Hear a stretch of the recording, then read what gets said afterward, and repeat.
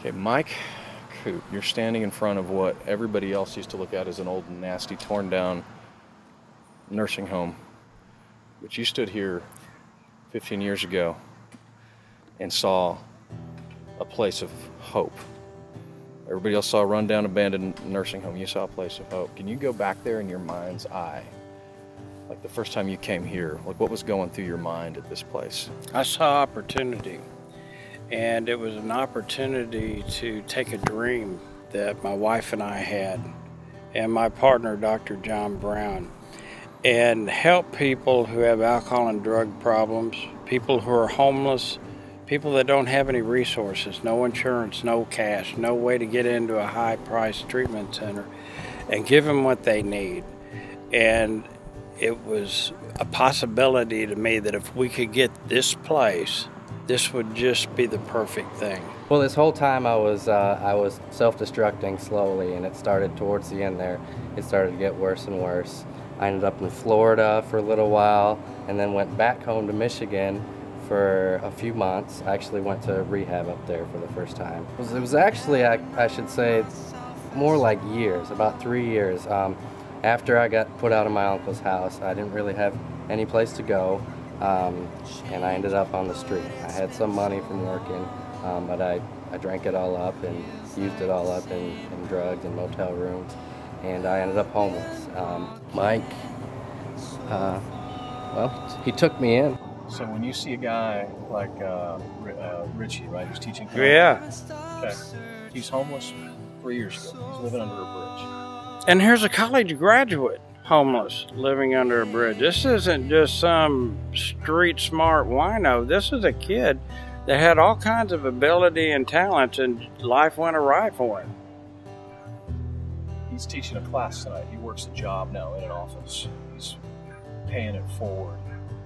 What does that do for you?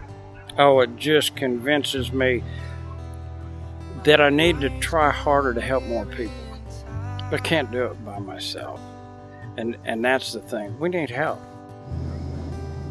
How do you think your life would be different if that van didn't pull up that day? I'd still be on the streets. I'd still be drinking if I hadn't died from a heart attack. The worst thing is getting a call that somebody you tried to help passed away. And that's the reality of what we deal with. If you do not recover from addiction, you die from it, 100%. And so that's a sobering thing. And that's the reality of what happens to people who don't make it. So that breaks your heart. But at the same time, there's something that rises up inside of you, tells you just got to fight harder. You got to intensify what you're doing. And so we throw ourselves deeper and further into this thing. And we want to help as many people as we possibly can. And when the resources aren't there to be able to help everybody that wants help, that's the second most crushing thing. It's having a waiting list of people that are so desperate they'll do anything to get in here, and we got to tell them to postpone their crisis and wait till we get room for them to come in. Breaks your heart.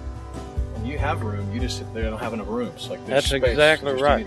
We have plenty of place to put people, we just don't have the resources to the $50 a day it costs to help somebody. That's room, board, and all the therapy that they need as long as they need it. So Mike, we're going to the clinic right now. Tell me about the clinic. Well, this was the dream of one of our board members, Dr. Charles Ball. He's a medical director at Murray Regional Hospital, been in family practice for 30 plus years. He wanted to have a clinic for the indigent, people that didn't have insurance or didn't have Medicaid. And typically these people end up in an emergency room to get general health care that can be provided in a situation like this. Look at what the average cost is in an emergency room. Over $1,000 per visit.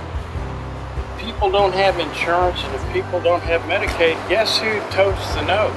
It's me and you and everybody out here, and it's a major effect and impact on all of our health care costs. But Dr. Ball has volunteer nurses and doctors that come in here 2 nights a week to see anybody in this community for free.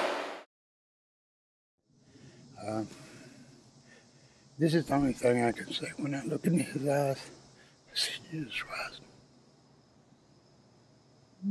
That's what I see. All the love there is. Sorry. I don't know. But I'd do anything for that man. I know God works through him, but he has to be willing.